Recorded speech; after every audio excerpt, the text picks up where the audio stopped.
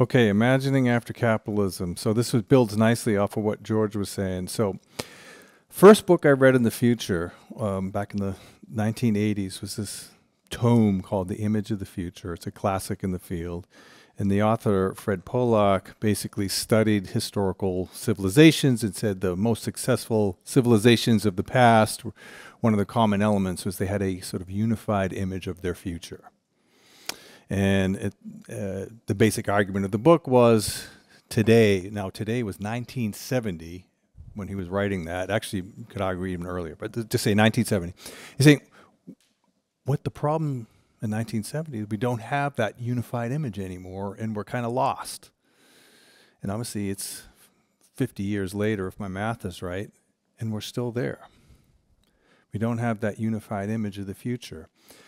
So being a futurist and being closer to the end than the beginning, I said, well, why don't I take a crack at it, right? And just see maybe there is something out there, right? And about 10 years ago, at a symposium much like this, my students and I, we put together a symposium on after capitalism to just start goofing around. So 10 years ago, I started playing with this, and then you know how it is. It takes about 10 years to put ideas down on paper. So to get to that image thing, I thought I'd just tell you a little bit about how we got there. That might help, because I know we want to say, how do futurists think about the future? So one really simple, I love this slide. I mean, if I had one slide to take to the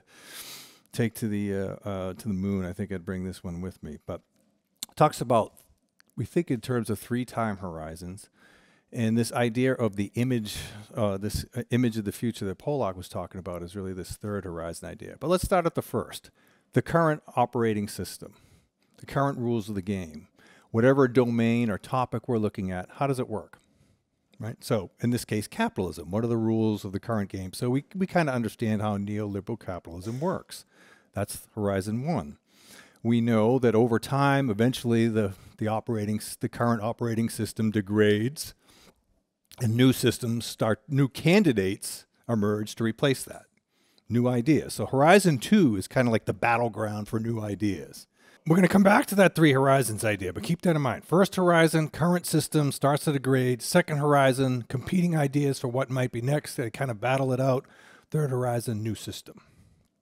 Okay.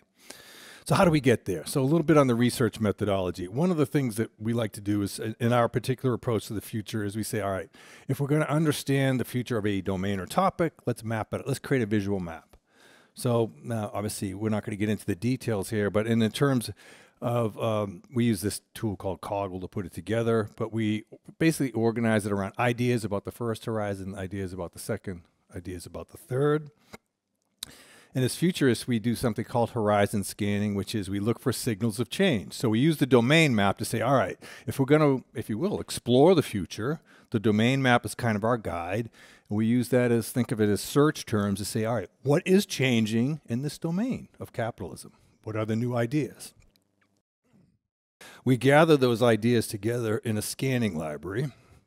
We use a free cloud-based software called Digo. Over the last 7 to 10 years, been just capturing these signals of change in this scanning library. And you can see some of the topics that have been popping, right?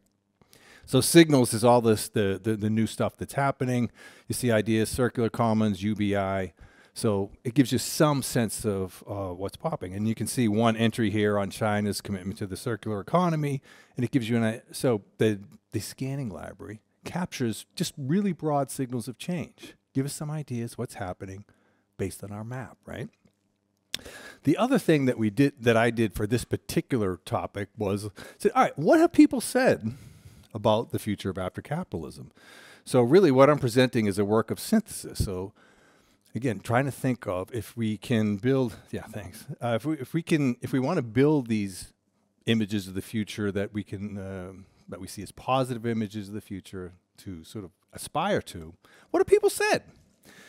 And you can see I ended up capturing about 52 of them in terms of, like, these are really good ones. They have a pretty substantial, they make a pretty substantial statement about the future of after capitalism. It may not be, that might not have been the whole topic of the book, but there was enough in there that it's kind of juicy.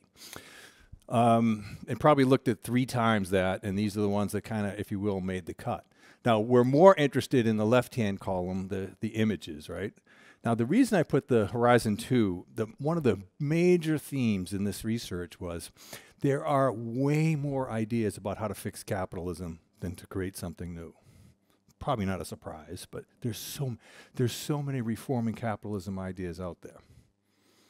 So I said, meh, it's just doing an injustice, because in a way, these are almost like transition ideas, because they're saying, yeah, we know there's something wrong with capitalism. We need to do something, but we don't want to take the leap into the unknown. So let's see if we can fix it.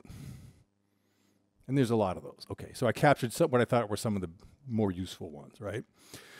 And then for each of those 50-ish images, did a little put together a little template to analyze each of them. So we don't have that sort of, we're playing with ideas about the future. So we try to be as rigorous as we can be from an analysis standpoint. But so we had a way to compare how do each of these different images compare to one another. All right, they're really pieces of images, right? I call them concepts, right? What's kind of interesting, one of the things that Pollock said, you see down the bottom, you have ideals, emotional, spiritual aspects, personal aspects. So one of the things that he was saying about the successful, compelling images of the future is they had this, they got you somehow. Like you looked at it, you said, I want that. And it kind of appealed, it has that sort of intuitive appeal. So it's not this sort of dry economic plan, but it's just like, I want to go there. And so there's a lot of that element in a successful image. So something that we really look for. Again, you can imagine all the empirical people going, "Oh my God, what?" Right? But that's what the data says. It's that human aspect, I guess. Okay. The other thing, and George pointed out that any good scenario technique typically narrows down on a set of driving forces. It says, in this domain, what's making it go? I mean, what are those forces of change that are really shaping that future? And there's all kinds of different ways you can then tell the stories, but I ended up settling on about 7 of them. And if I had a full hour, I'd give you the 7, but we're just going to have to skip that. But you can look at that and kind of, the only one that might be a little confusing, maybe, the ineffective left, and that's a little bit more of a U.S.y thing than I tried to look globally. It's a little bit U.S.-centric, but in the U.S., in a nutshell, the right versus the right is really smart about telling their story, and the left just isn't. I don't know how else to say it, and it's a real issue. Anyway, we'll leave it at that. That's a fun beer conversation if anyone wants to have it tonight. But it's a factor in the future, right? The right is all right. So remember one more kind of setup, right? So that's a real brief summary of 10 years of research, right? But so that first horizon starts to degrade. Now, one of the things that I didn't come into the research with this assumption, but I am now 100% on board that capitalism is done. It can't be saved, right? Now, not everyone's going to be there yet, but when you look at it, it's like, ooh, there's just too many structural problems. And it's just a matter of timing. Now, again, that's not a super controversial statement, but I think the timing is probably faster than we thought. Now, I'll say one observation from starting this in 2012. There was a few pieces here and there about, well, capitalism maybe isn't so great. And I think, I don't know, about 3 to 5 years ago, kaboom, it exploded. I mean, every day of the week now, there's a capitalism is done piece. I mean, yeah, I look at your daily news feed, there's something in there now.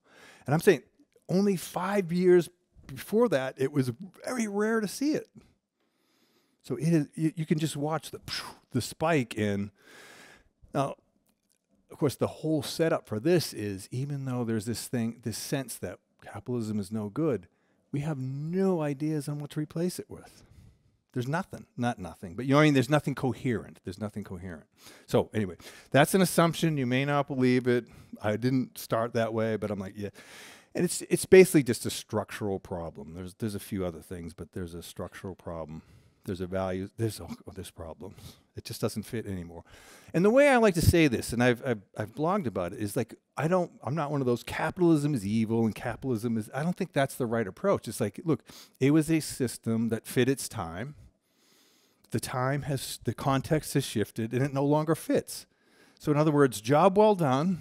Let's not like tack it. Let's just say it did its job. It got us to where we are today, but it just doesn't fit anymore, and we need a new thing. So it's not that capitalism is evil, and I see a lot of that, and I think, ooh, that's not. It's unnecessarily antagonistic. It just doesn't fit anymore. That's all. It's a simple proposition.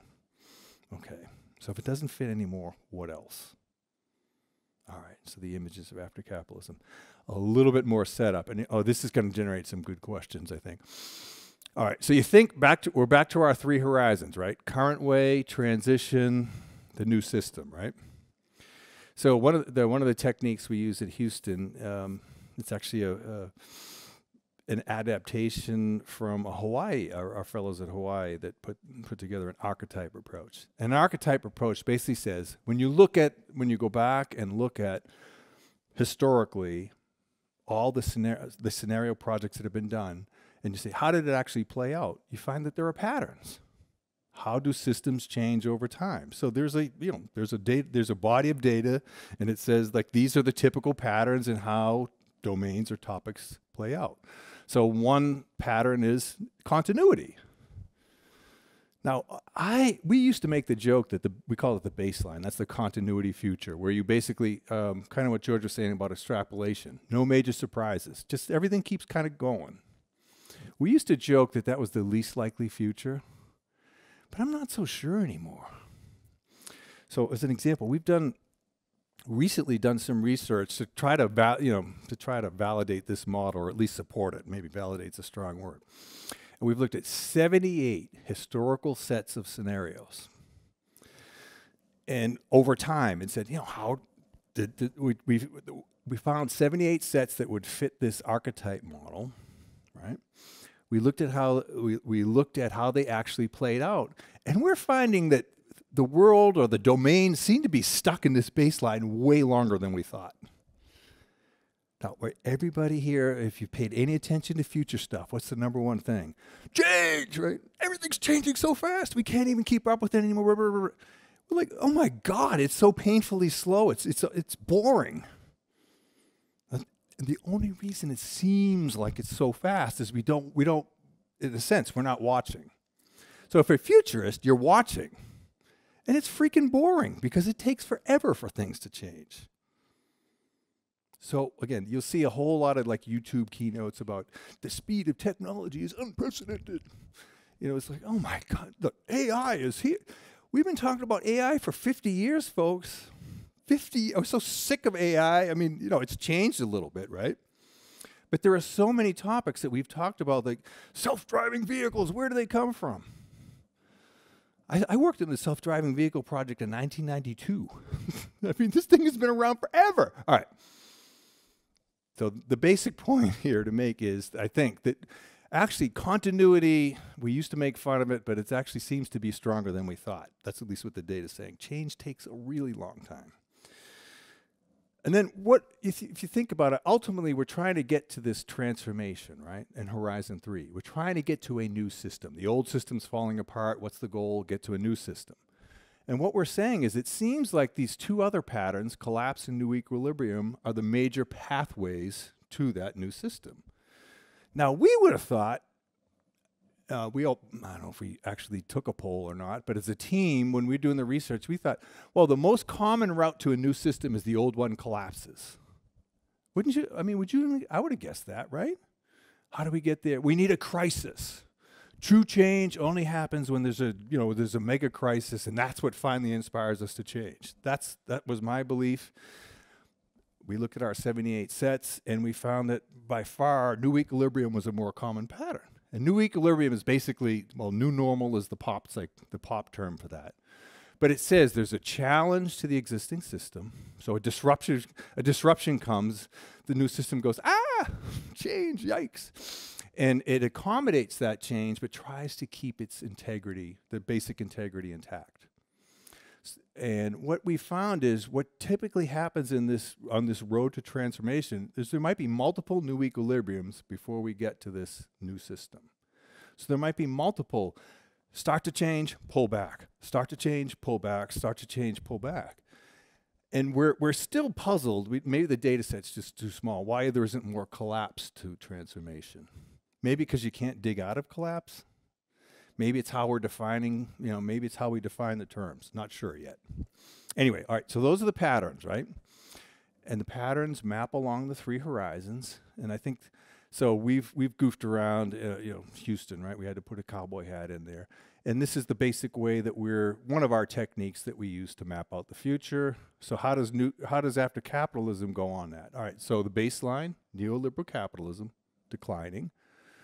The new equilibrium, we thought there's sorry, let's put it all up there. I'm not going to go into it, but we found basically three kind of mini scenario narratives about what that new equilibrium transition might look like. There's a whole bunch of ideas about how we could make capitalism more sustainable, called that sustainability transition, the sharing stuff. All right. And then there's also collapse versions of how we could get there. Okay, whatever.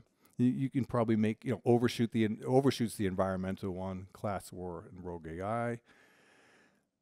Oops, and then we get to the actual three images that we found. So, from the 10 years of scanning, from all the books that we looked at, from projecting the drivers into these archetypes, from doing all that research, it basically was synthesized into three major buckets. So, if you will, it's and this was actually by design, right? So the whole idea of putting the images out there is you hope that somebody's going to bite, right? That if we say that we don't have a positive, compelling image, so let's throw some out there and see if anything sticks. Is the basic principle, right? So for those who are environmentally inclined, there's the circular commons image. And I'll explain what that means, right? The non-workers' paradise, I wonder about this because one of my other assumptions, and again, this is a little bit more of a US-y thing, but I say anything that says socialism or communism is a dead duck. It doesn't have a prayer, at least in the US. Now, I have no problem with either one. But I'm just saying, if we want these images to take, we've got what will be deadly to the future is if the debate becomes capitalism versus socialism or capitalism versus communism, we're done. It's just not going to, it's too easy, right? And it's not fair, but that's just the way. So, it's almost like, it sounds like kind of a branding and marketing thing, but we have to shift the conversation off of those, socialism, has it worked wherever, like that. If that's the debate, we're done, right? So we want to say, what are different images? What is something that we haven't? So I think that's a really important idea that so even though I'm goofing around with the non-workers' paradise, but really, it's really the post-work future. All right. One interesting little tidbit about the post-work future, I wrote a piece on it and published it in a Russian journal, and it's really taken off. And I thought, isn't that interesting? That a post-work future, nobody in the US cares about it, but it's big in a place where allegedly, right, it actually happened, right, in the post-work future. This is kind of interesting. Okay, and then, in that, really that post-work future really talks a lot more about the social political aspects, right? How do we work out the class struggle and inequality and all that kind of stuff? And then the tech-led abundance, which is there's a whole series of schools of thought that say we're going to tech our way out of it. I'm a little skeptical of it, but it could work. Now, one of the things about being a good futurist is you can paint a plausible, like George would say, a plausible image of the future. You might not believe it. You might or you might not like it. But it's your responsibility to say, hey, it's out there, and if it passes the plausibility test, we got to try it. So I'm not a big fan of tech-led abundance, but it absolutely is a plausible future, and there is some support for that. All right, so now let's look a little bit closer what those images are. So here's the pictures. So you got to have the pretty pictures. We had a designer put these together. And you probably get the hint that the idea of the Venn diagram is it may not necessarily be one, like, does it have to be only, post-work future, only circular? It's probably a little bit of a mix, but for the sake of even speaking of these three images, they're very high level, right? I mean, just to talk about an encompassing image, it's a very high level kind of idea. So trying to smush those three into one, maybe that's the next phase, right? But I think each of these three, hopefully it appeals to different groups. They see something in there that says, yeah, I like this. This is something I want to do. Okay. So let's actually look at what some of the ideas behind them. This one started out as sustainable commons, and might as well just start early being offensive, because I was like, I think sustainability is starting to get it's a term that I think it's starting to get sullied up by its association with capitalism, right? So this sort of sustainable stuff. We're going to do, it was a great idea. And it's the same thing, right? It was a great idea that had its day. But now I'm thinking it's just been kind of overused, ill-used, and it's no fault of the concept of those that support it. But I kind of feel like it's been co-opted to some degree, and it's no longer talking about a future that we can aspire to. It's just kind of, how do we green up what we're already doing, right? So trying to think of, what if that's not a good term, what is? And I gotta say that every once in a while as a futurist, you get excited about an idea. Remember I said I'm usually on board, but this circular stuff, for me, that's what we call that. We get an ooh on the circular. When we first started seeing that emerge, and you look at some of the work, particularly by the MacArthur Foundation, but others who picked it up, that's a concept that's got I think it's got some oomph. And when we start to really figure it out, now they're doing a pretty good job of spreading the word, but I think that could be that big idea that really starts to mobilize. Hey, we can create a circular economy. We can do this.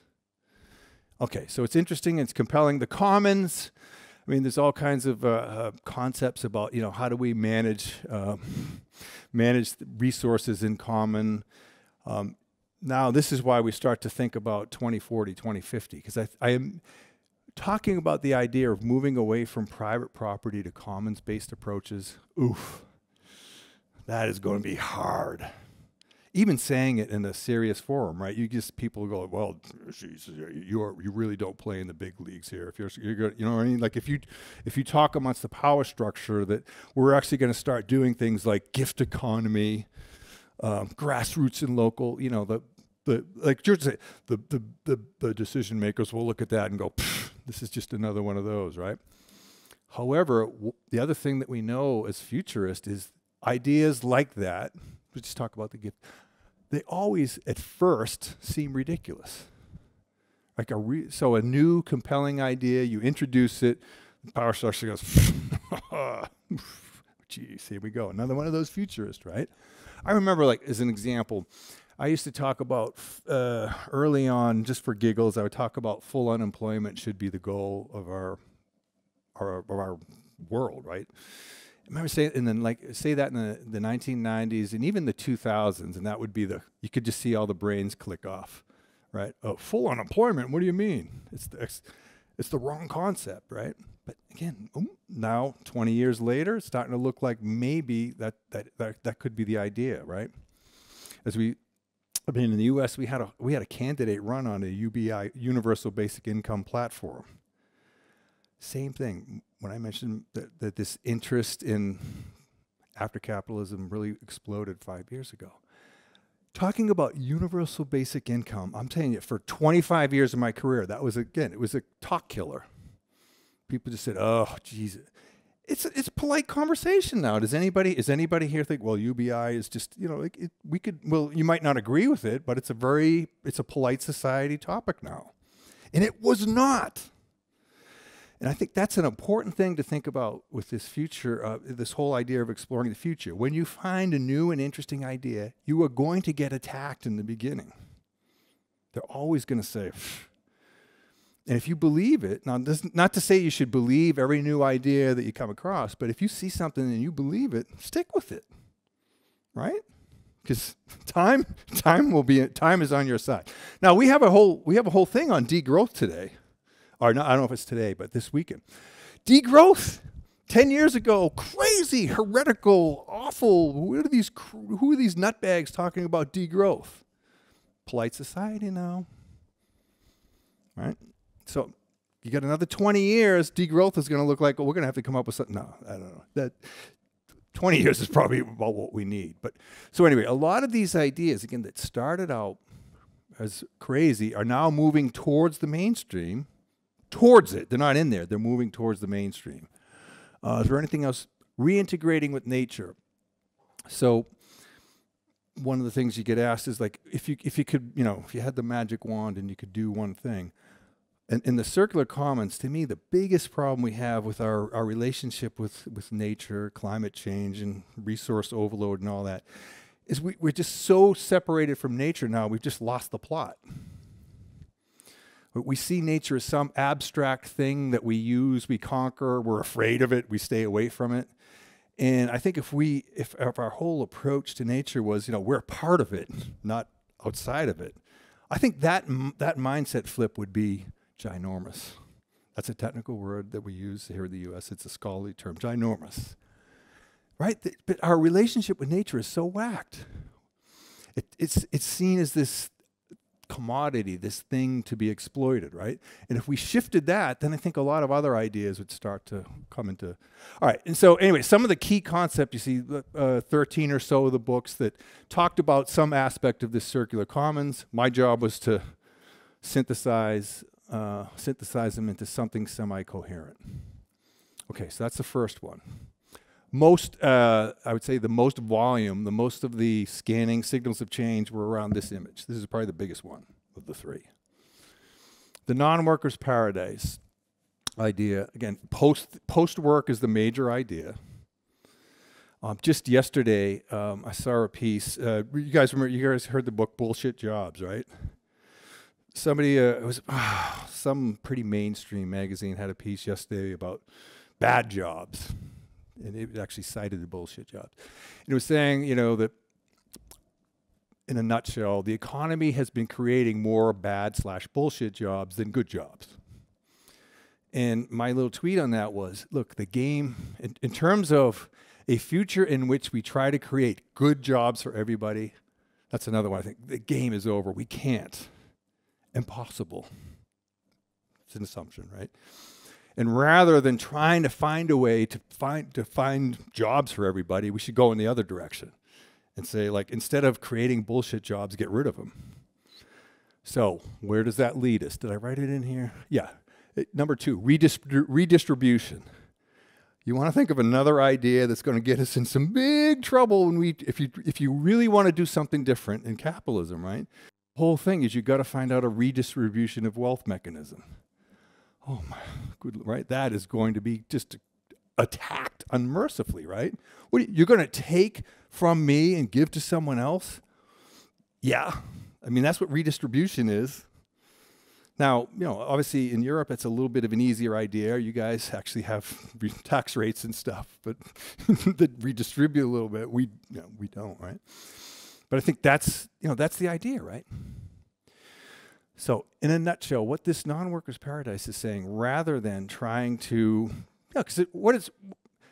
trying to create full employment, trying to create jobs, it's basically trying to prop up the system that's collapsing, right? So instead, we go to the new system that says, rather than trying to fix the old one, how do we make it so people will still need to do things, still have to do things, but they won't do it as a job for a living. Okay, that's the short one. I've got to get moving. All right, but we're on the third image, so this is good. All right, so tech-led abundance, basically, I saw the comment about transhumanism. It's another idea that's been around for a long time, but it's getting some play now. It started out, the transhumanists are all completely, flaky. Not anymore. It's a big society. Okay, no, I know I'm up against it, right? So the essence of the tech-led abundance, all kinds of different ideas that's basically saying that we will be able to, what I call it, tech fix our way. Technology will save us. I mean, that's the short answer. There's all kinds of reasons you could challenge that, but it's a decent idea, right? I mean, it could happen. What if it does work? We'll create so much wealth. And if you think about it, what's the way to post work? It's tech-led abundance, right? If you could use robotics, automation, AI, and machine learning to do all the work, then we don't have to do it. And if we could figure out how to distribute all that so we don't have to do it, it could happen. Okay, but we'll just leave it at that. I'm sure that the interesting part of this also is it gets into the whole, what's the end game of tech-led abundance? Are we even human anymore, right? But we'll save that for later. All right, so let's just do the we'll do this as the summary slide and then get to questions. So I just do a little bit of stuff about pathway. Now, George talked a lot about, the causal pathway, and that is good futures work that says, you have to say, what's your flow? How do you get there? If you don't believe the how we get there, then why should we pay attention? So that's good futures work, right?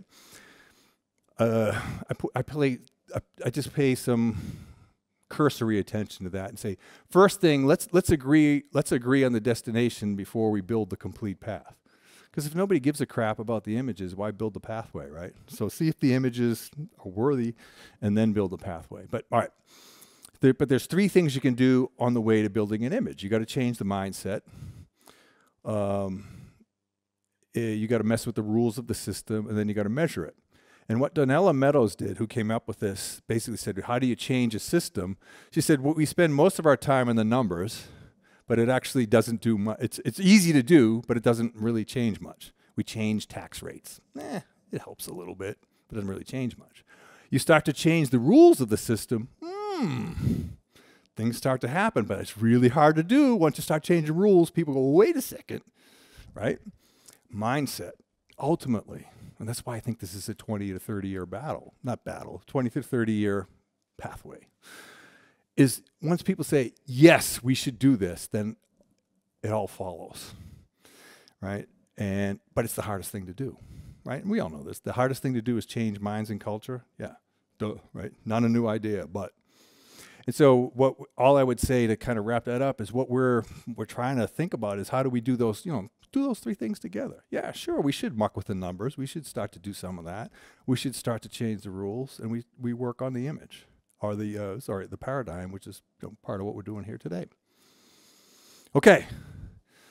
All right, the perils of the sand are here, so let me stop there, and we'll open her up for questions.